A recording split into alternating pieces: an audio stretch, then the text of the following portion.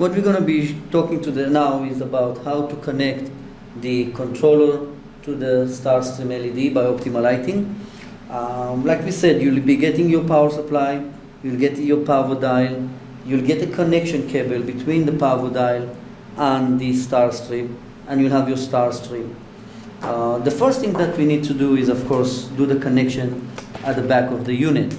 In here you can see there are 6 wires. There are 2 wires coming from the power supply that are marked minus and plus. So that's where your power supply gets connected.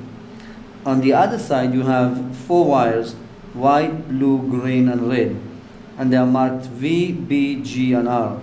That's how your lights get connected. Your red has to go to your red, your green has to go to the green, your blue has to go to the blue, and whatever other color there is there, if it's white, black, or whatever other color, goes to the V.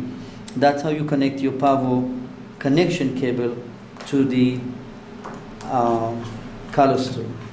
At that point, once you have power coming into the unit, you'll have your light over here light up. Your connection coming from your PAVO-DIAL into your StarStream gets connected through this connection cable. And what you'll have to do is, there is over here marking says up, and the up is actually on the opposite side of the StarStream. It has to face the arrows area. And keep in mind, there is arrows showing the direction of the flow of the power. It's very, very important that we expose your LED strips on this point. At that point, the arrow going that way, your connection gets connected into it. And all it is, you push it in,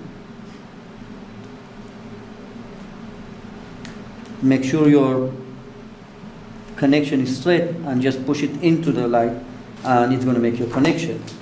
As you can see, right now my light shows over here that it's red, but actually it's blue. And we're going to show, in case your connection is right and you have this issue, how to correct it.